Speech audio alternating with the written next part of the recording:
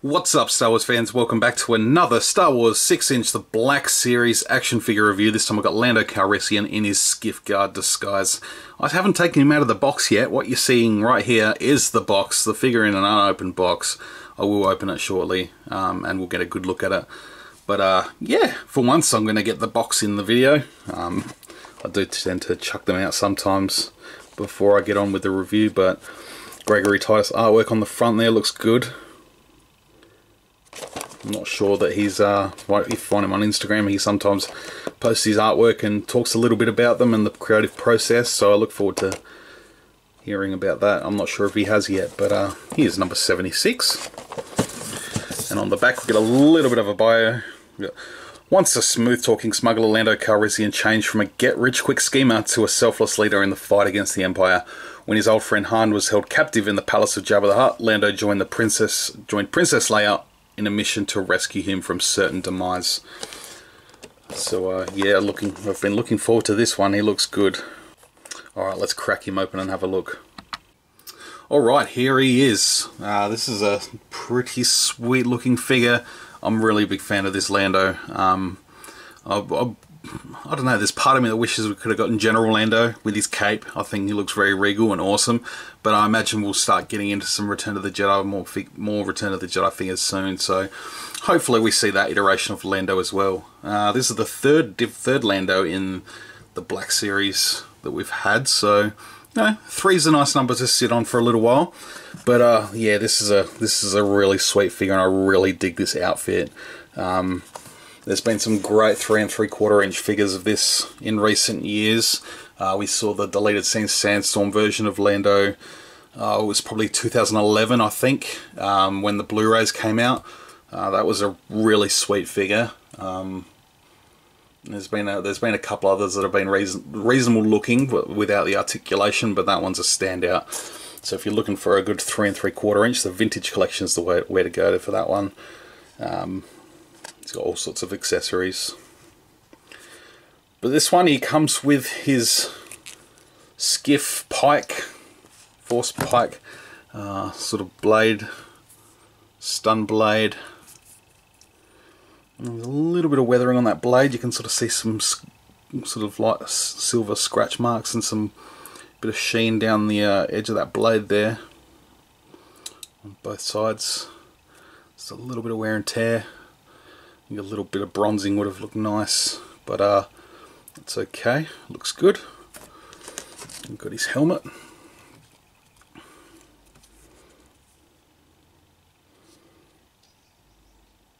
Really nice looking helmet. Sort of leathery skin look on the top there looks great.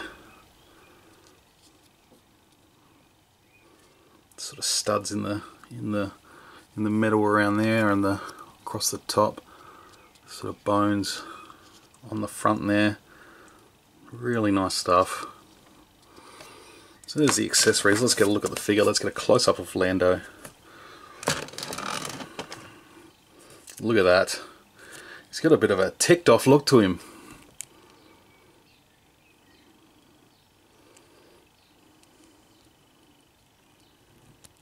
He looks great. I'm really digging this figure.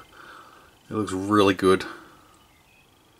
There's a little bit of silver paint there on his lip.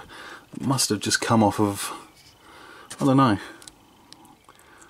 That shouldn't be too much of a problem to get rid of. Always bound to be a slight defect in these. They are mass produced in their thousands and probably tens of thousands. So you're bound to get a blemish every now and then. That's fine. I really like the armor plating. That looks really good. You know, I was just talking about like that sort of leather look on the top of the helmet, and they've sort of done, I don't know what they've done with it. That's just that mold. Sort of makes it look like banged up steel. That looks fantastic. Really nice coloured too. It looks really good.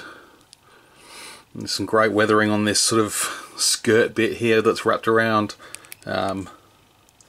Fortunately, it doesn't really follow through into there. There would have been a little bit of weathering in there. Would have been a bit nice throughout the shirt, or that sort of singlet underneath. But it's okay. That looks great though. I'm really liking that. Around the back as well. Just dirty leather look. Looks good. Sort of long black undershirt, sort of pretty clean. Looks good.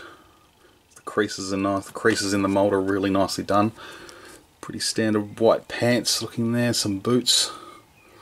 Do like the little silver buckles on the boots there. These sort of straps up around the knee look good too. Would have liked to see the straps across the top of boots a little bit of a different colour, but that's okay. On the back,